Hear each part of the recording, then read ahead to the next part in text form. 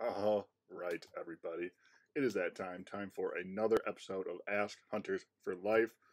Before we get into the great questions, only have a couple of them this time, so this will be a rather quick video. We want to let you guys know how much we appreciate your support. We are, I think last time I looked, like 20-something subscribers away from our next giveaway, our 7,500 subscriber giveaway.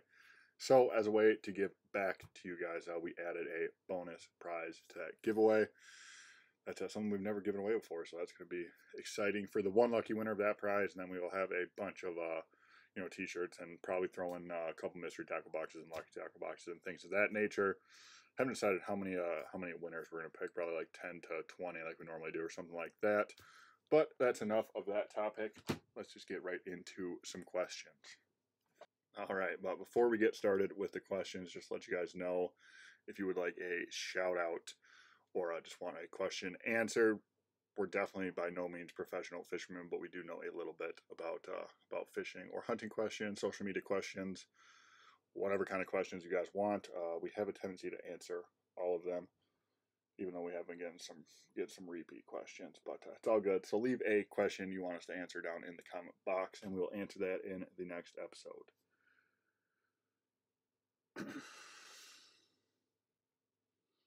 Okay. Our buddy 319 Outdoors wants to know, what is our favorite pre-spawn fishing rig? And honestly, glad you asked, because we love putting clips from our other videos into these vlogs and Ask Hunters for Life episodes and things of that nature, so you don't have to just stare at my beautiful face the whole time. But as far as best lure that we've found success with in the last couple of years, I don't think I have any up here currently, but just skirted flipping jig. We usually use like 1/2 to 3/4 ounce because we're usually fishing rivers with pretty strong current, so a heavier jig does a lot better, stays in contact with the bottom a lot more than like a 1/2 ounce or a 3/8 or something like that. And you can cast them a little further, they sink down faster. Been finding success anything in the green pumpkin or watermelon variety with a twin tail trailer, like a craw trailer, or a twin tail Gary Yamamoto or something like that. And as far as the color of the trailer this year did not really seem to matter as much as it did last year. Last year it seemed to be a green pumpkin jig or a watermelon jig with a green pumpkin or a watermelon trailer was like the only way to go. But we were finding out this year that like a bluish or a blue or a green trailer with like blue or purple, anything sparkly embedded into the trailer seemed to be the money maker. And then we also tried a new spot this year and found some success with the jerk bait. So let's get some B-roll in here and show you some of the bass we found this spring. Oh my god. Oh my god. That is a monster.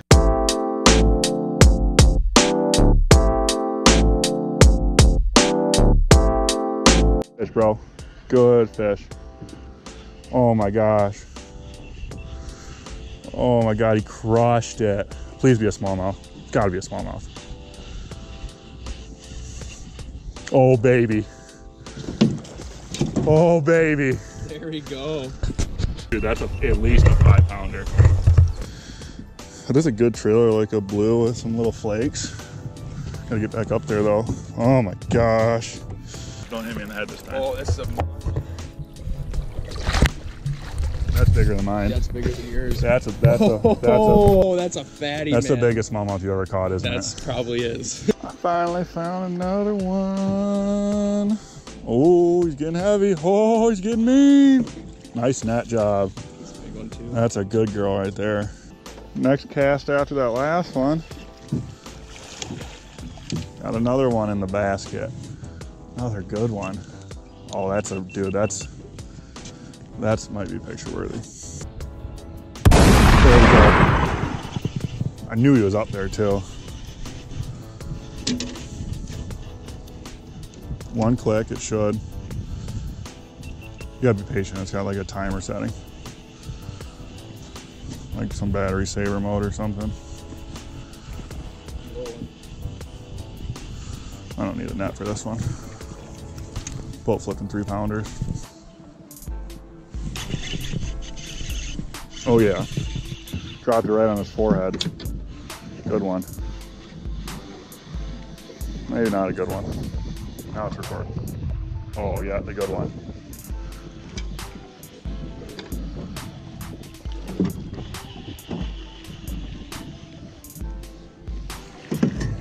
Nice net, nice net, nice net. There he is. Oh my god, this is a good one. I think it's a good one. Oh yeah, big old thing. Oh, look at the reach on that one. That might be the biggest one of the day. Tell you that's a picture. It went right through its head. Tell you that. That's a picture worthy fish right there, brother.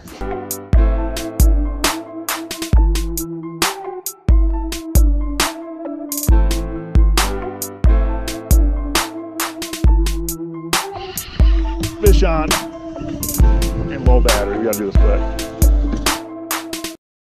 That's the biggest one of the day, probably. Come on, 8-pounder. Oh, yeah, got one. Oh, yeah. Dropped it right on his forehead. Big one, big one. Oh! Do you even say big one when they're all big ones? Got him. Good one. Real good one.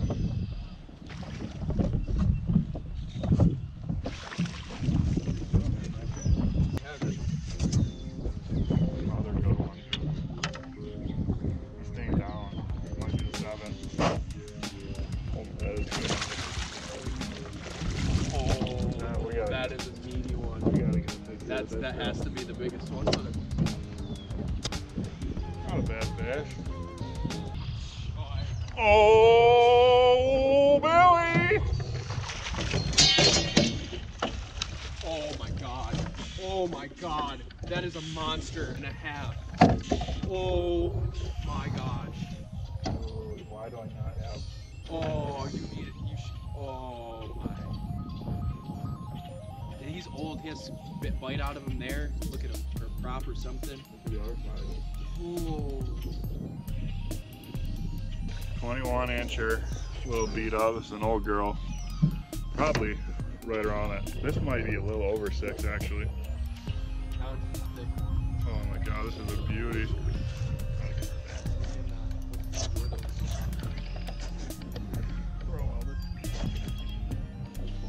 God, that was a big girl. Alrighty, hope you guys enjoyed that. Let's get into our next question. Outdoor Hoser.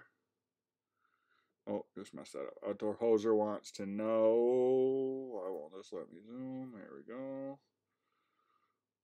Where are all the bass in Reelfoot Lake? Went there in May. Didn't catch any.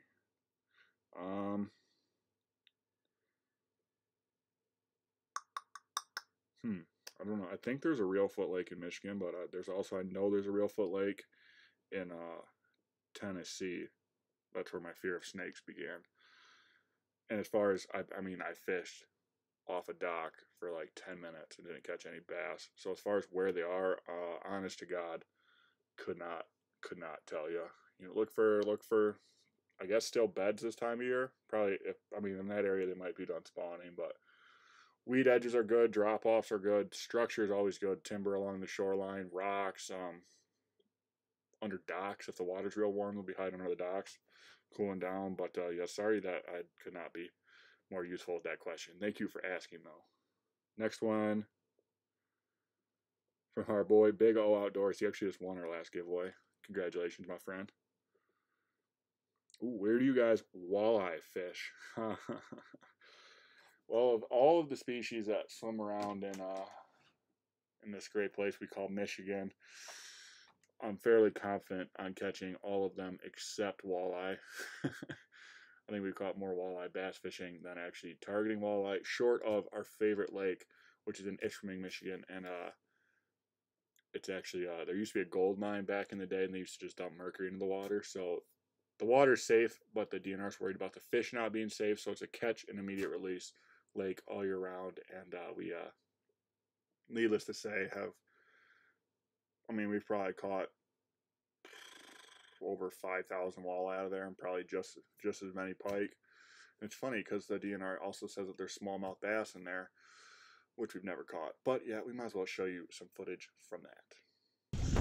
Oh!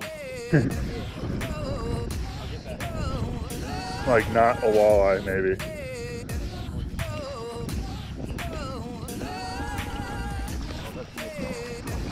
That's the biggest one. Oh my gosh, that is a good walleye, brother. Go out there, Dummy. Okay. You're not. Yeah, there's a good chance you might not be jerking it right. Just got another nice walleye on the next cast. This is a shit X-Wrap, I think, or something like that. I'll give it like 3 little pops.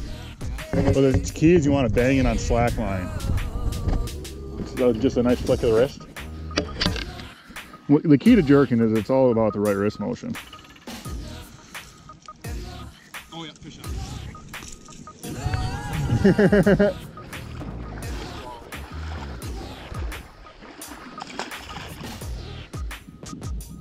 Got him.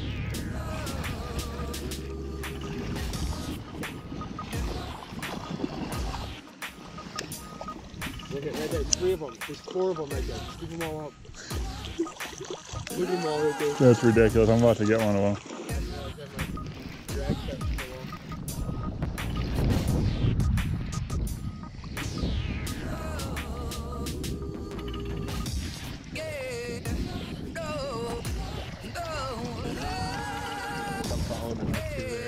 Little guy.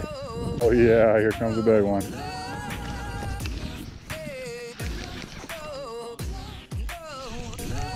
I don't know, this is a good one.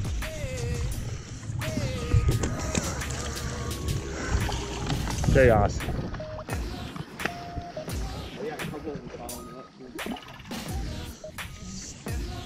That is a good walleye.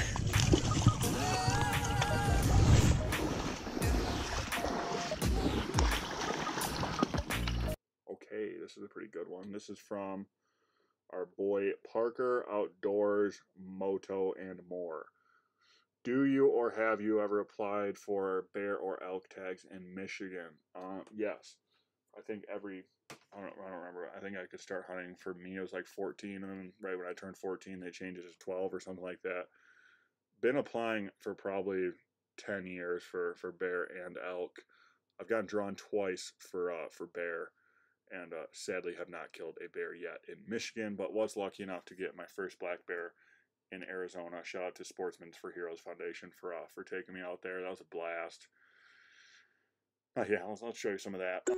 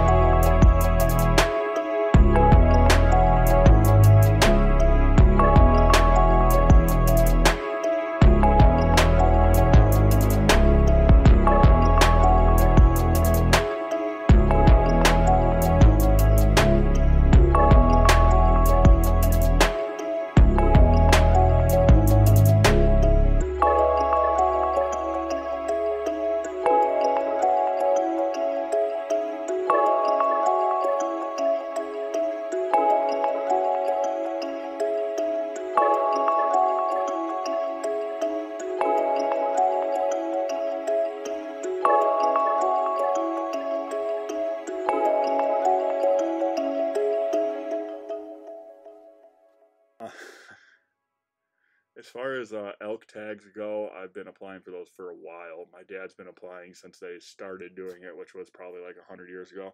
No, I'm just kidding. But I haven't gotten picked yet. We do have a buddy that the first year they did it, he got drawn for a bull and an elk tag. But other than that, I think that's about the only person that we know that's actually gotten drawn for the elk. It's a pretty, I mean, a lot of people apply for them. They don't pick that many tags, but you better believe it. If we did get drawn, we would be doing our best to kill an elk in Michigan. A lot of people probably don't even know there are elk in Michigan. In the future, though, I would like to go out west and try and kill a 350 plus bull. New Mexico's got them, Arizona's got them, California I think even has them. Montana's got them. All those out west states with mountains, they seem to have elk. But thank you for that question. Alrighty, cruising along.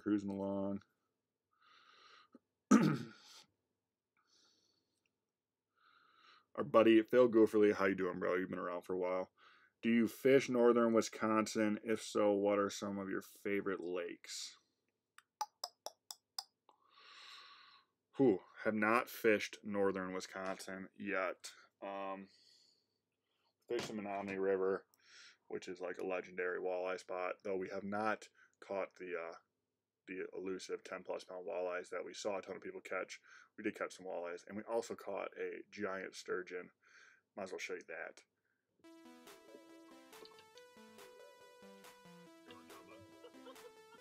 That is a fish. Yeah, reel your lines in, boys. Here, I'm gonna sneak behind you. That is definitely not a walleye.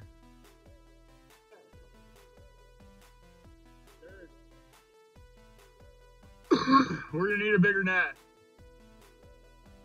Good thing I got 4 pound braid on. It's going up first.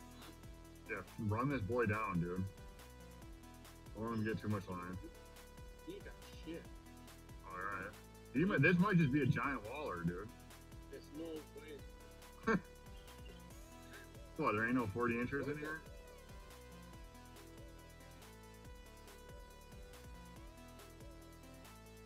It's probably a crappie. This is my punishment. Making fun of that guy fighting the sturgeon for so long. Yeah, 45 minutes. We're gonna be here for 3 hours. He ain't that bad. No. If it's a sturgeon, I bet it's about 36, 40. You're guessing inches? 36 to 40.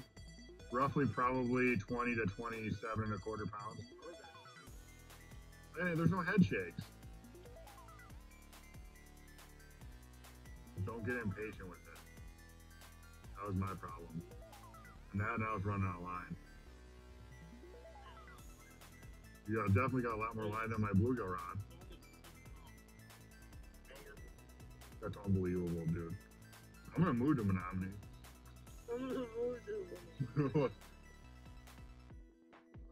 What? Don't say that.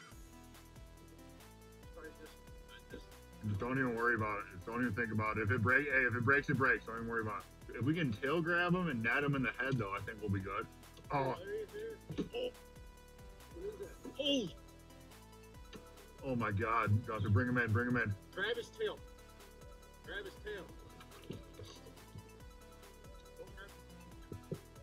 Oh, shit.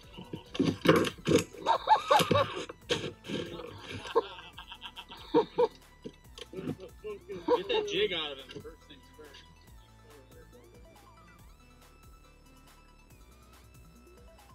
All right, let's get him back in the water. Here, watch this rod. Here, take that out of the way. Yeah, we'll hold his tail and let him. You got the tail? All right. This ain't even that big. That's a giant lake sturgeon, dude. As far as other places, we fished Lake Winnebago when they do their annual like sturgeon spearing deal, and hooked in. That was my first encounter with a sturgeon through the ice on a bluegill rod, and I might as well show you a little bit of that. I don't know what to. This is a very large fish.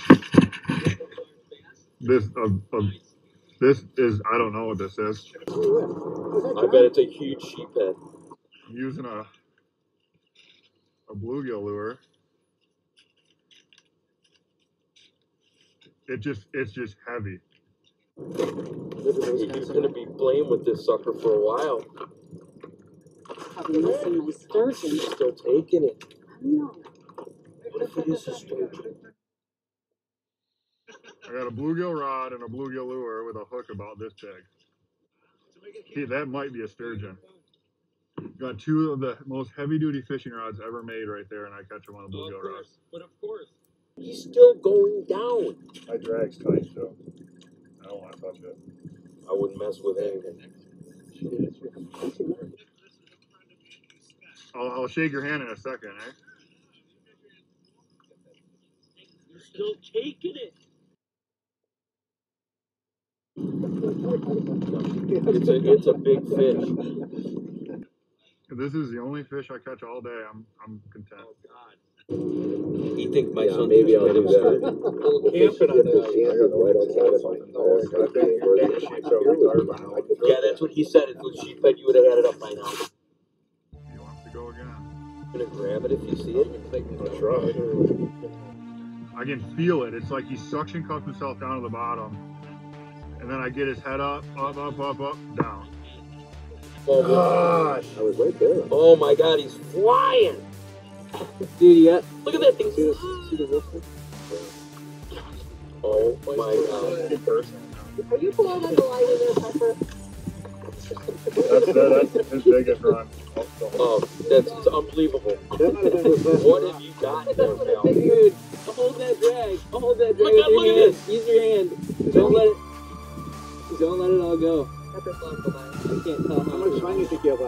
No. Plenty. If I lose him, I'm going in that hole. What contest is that? 6. This is more than a 6-pound fish. Pulling with much more than 6 pounds of power. I don't think we're ever going to see it. Come on, fish.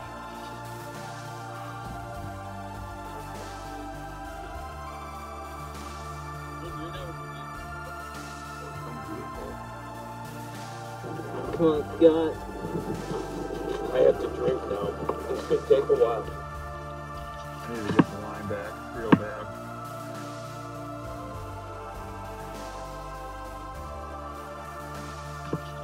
I can't though. I don't even think he knows he's hooked.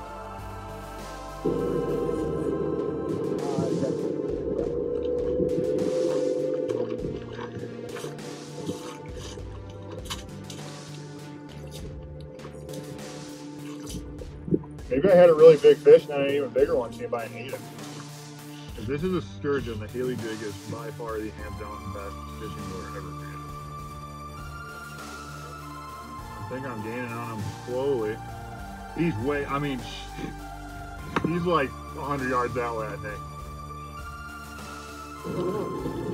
Is he really? No, for a season, I'd be staring at him. I'm really glad I put a lot of line on here, that's for sure. No, either one of those, dude. I could tow your Jeep with those rods.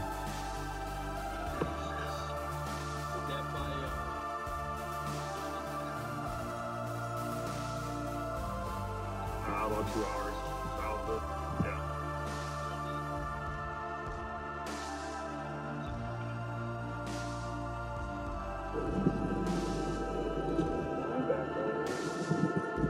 There goes again. God darn it! This is a sturgeon. Yeah, it is. This is a sturgeon. No doubt. Come on, stop running. They're running out of line. Stop him. I just lost him. But as far as the northern part of Wisconsin, we have not gotten there yet, but it is on our goal for this summer to hopefully tangle in with a muskie. And everybody tells me that northern Wisconsin is where you go to catch trophy muskies and to potentially catch a lot of them. So hopefully, fingers crossed, that will get checked off the bucket list this summer. Okay. What's up, Chandler? Chandler says that we should give away some bait casters. And that was the plan for this next giveaway, we were going to throw in a bait caster, but then I was at Gander, and I throw a bait caster left-handed, and it seems like they don't really have nearly as many left-handed bait casters as they do right-handed bait casters. So then I had a little epiphany that was like, okay, well, what if we buy one, and then we give a right-handed bait caster to somebody who's left-handed, or vice versa. So we decided for our first rod and reel giveaway that we were going to go with a spinning rod combo. That way, if you're left or right-handed and the reel set the other way, you can switch the handle. Unfortunately, you can't switch the handle on baitcaster. So, yep, next giveaway, which will probably be, so we got this, and then we got our 2-man limit of trout we caught in the middle of the night with the bow fishing lights. That'll be the video you'll see tomorrow, and then there'll be a vlog. And who knows, that might actually be, that probably will be the 7,500 subscriber giveaway. And then we got a canoe trip planned. So, yep, we're giving away a rod and reel, and then I'm gonna feel like I have to beat that on the next giveaway. So, who knows? For our 10,000 subscriber giveaway, we'll have a bigger prize than a rod and reel combo. Don't know what it's gonna be yet, but we'll cross that bridge when we get there. Okay, our boy Colton Leach, what's your favorite bait to use in spring and color?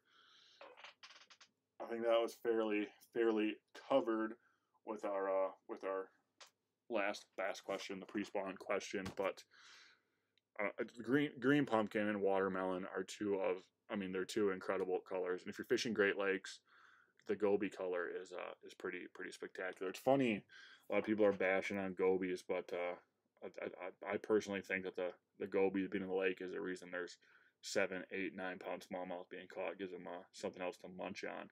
But thanks for that question, buddy. What are some hot places to fish largemouth in Michigan? That's from our boy Swamp Donkey CO, or Swamp Donkey CO. Okay. I don't know, I grew up in Oakland County where there's like 450 lakes or something crazy like that, and it seemed like you could always go to any of those lakes and catch largemouth. As far as catching donkeys, I know Kensington or Kent Lake and Kensington Metro Park has giants in there. As far as up here in the UP, that's one funny thing about the Upper Peninsula compared to the Lower Peninsula, is downstate you have to like seek out a lake to catch smallmouth. Up here it's like the reverse. It seems like there's more lakes with smallmouth than largemouth. But I don't know, any shallow lake with structure in Michigan's probably going to have bass. Some lakes are going to be better than others. Some lakes are going to have numbers but not size. Some lakes aren't going to have numbers but they'll have size. So without knowing exactly where you are in Michigan, hard to narrow the search down. But get out there, fish a lot, and eventually you'll find a good lake. All right, everybody. Well, that's about all the questions we got for this episode. If you'd like us to answer a question, leave it down in the comment section. I know you all already have, but if you haven't, hit that subscribe button, give us a thumbs up, thumbs down, whatever you're feeling.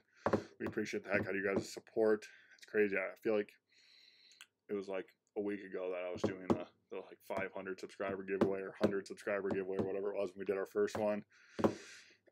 Now I think we're almost on like our 10th giveaway or something like that. So we're growing slow but steady, but we wouldn't be growing if it wasn't for you guys. So thank you for that. Hope you enjoyed this video, and as always, happy adventures.